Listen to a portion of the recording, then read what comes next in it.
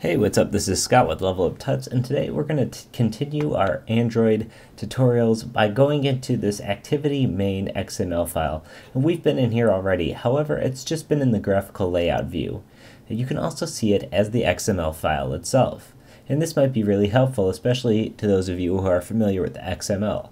So if we click on this right down here, this activity main.xml, it's going to open up this file like any other text file you'd be used to, and just like any other XML file, you see opening tags, closing tags, and just general XML stuff. However, inside of here, you're also getting these Android attributes here, this Android colon, and then ID equals, and then you're giving this an ID.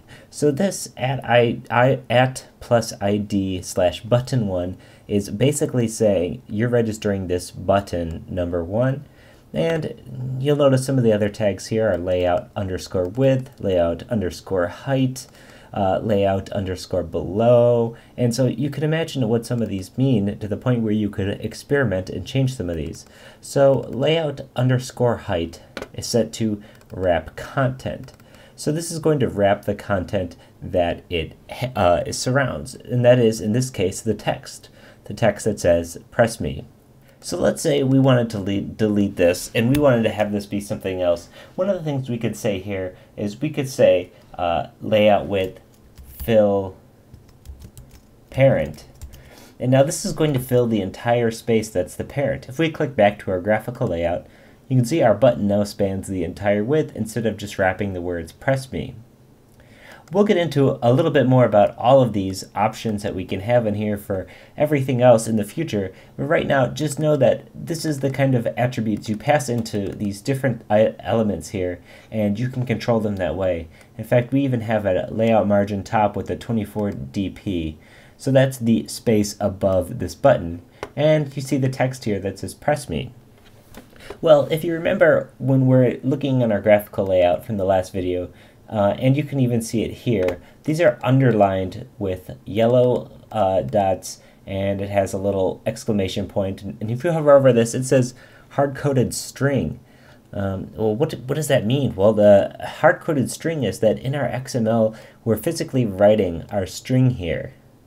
There's a way you want to do this. So to do this, I'm going to cut this out, and then I'm going to go to our document structure, and then you'll notice inside of your res file is this values folder and then strings. I'm going to click on strings to open this folder, and you'll see this. There's also this menu, which is the resources menu, and you can also view this as an XML file as well. So if you're always more comfortable with XML, you can have this just edit in XML and it's going to be perfect. So we want to have this string, and I'm just going to write this in XML, and we're going to have the name. The name is going to equal what we want it to reference by. And keep in mind this is lowercase, no spaces, so you're going to use underscores whenever you have a space, keep everything lowercase, and we're just going to call this level greeting. And I'm going to close this out, and then inside of here, I'm going to paste our hello level up tuts. And so I'm going to make sure I save this document. You'll know it's saved when the asterisk has gone up here. And now let's click back into our activity main.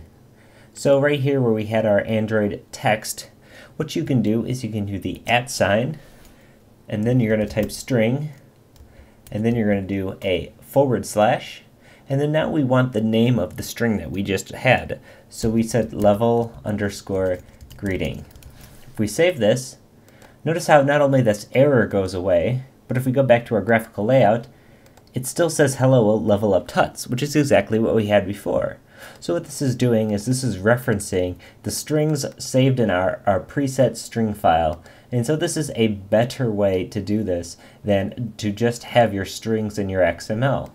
So it's a best practice in Android that when you have strings that you're using, you'd have them saved into the strings XML, because if you want to use them more than once, or you're going to use them again, you don't want to have it change multiple times. You're going to want to use this variable.